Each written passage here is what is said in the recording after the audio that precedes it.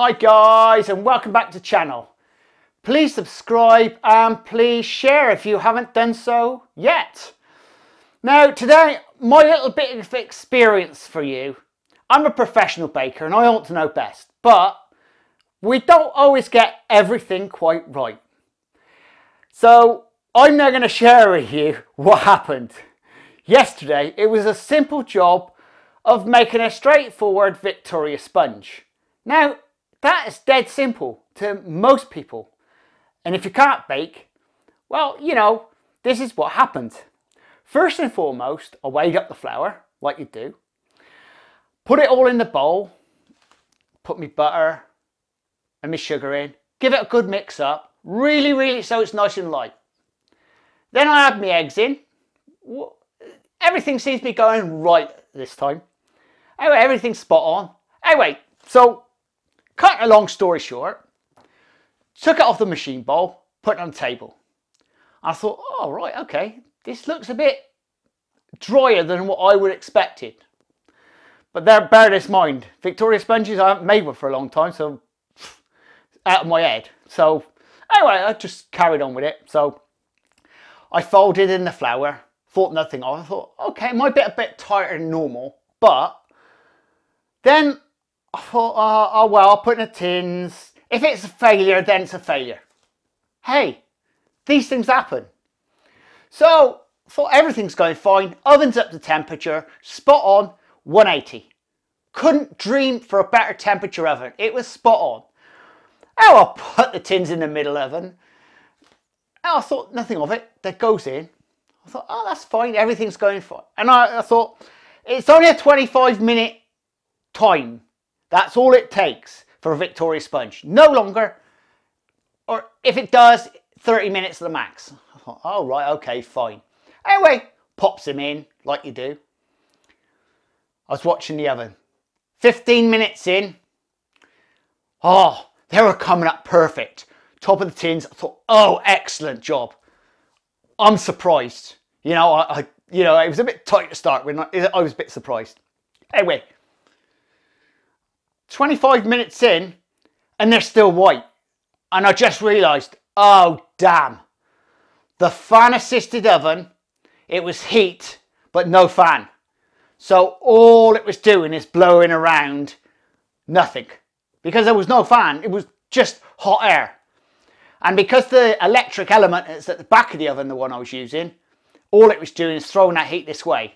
So you can see on the side of the sponge a bit of brown, and that was it. Anyway, 3/4 of an hour in. Okay, I've had enough. They're coming out. Another hour and I could have baked a full-blown cake. So I poured them out and they were soft as hell. The height was perfect. It was spot on. You couldn't believe it. And I thought, that's it. Throw them away. Anyway, today, I thought we'll have another go. Like you do. Mixed up the fat, the sugar, mixed the eggs, folded in the flour. Everything's great. I thought it couldn't have got better. In the tins.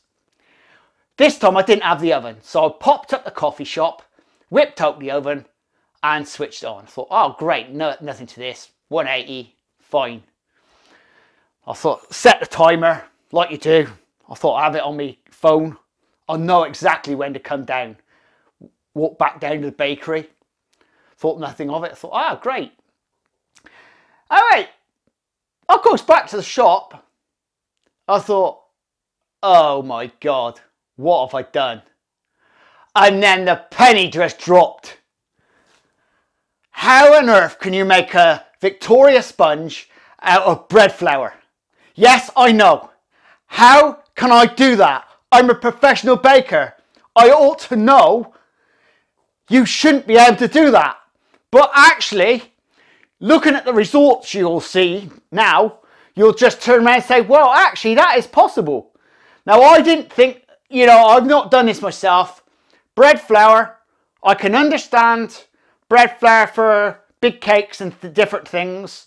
But for this particular, for Victoria sponge, bread baking flour, and Canadian flour at that, I did not expect what you can see now. Well, I've got to say, it turned out really, really well. It was a little bit overbaked because obviously, because it wasn't self-raising flour, it didn't have the lift. So, and realistically, instead of 25 minutes, they should have been pulled out around about 20 minutes. So that wasn't a problem. I mean, I've put the cream in, the jam in, I've dusted the top with ice and sugar. And I've got to tell you now, guys, if someone said to me, bread making flour don't make a Victoria sponge, well, I'll tell you now, guys, a Victoria sponge made out of bread flour is spot on. So, if you've got a problem and you haven't got any, you can make a Victoria sponge out of bread baking flour. So, you don't need self-raising flour. I'm not recommending you do this. I done it, but I don't expect you to do it. But, if you wanted a sponge or something, and you wanted to use bread flour, there's no reason why you can't use it. Anyway, guys, please subscribe and please share. And we'll see you in the next video. And hopefully, I shall make a Victoria sponge properly. Now, the recipe is below the video, in the description, if you want to follow it before I actually physically make it properly. Anyway, we'll see you again shortly. Laters!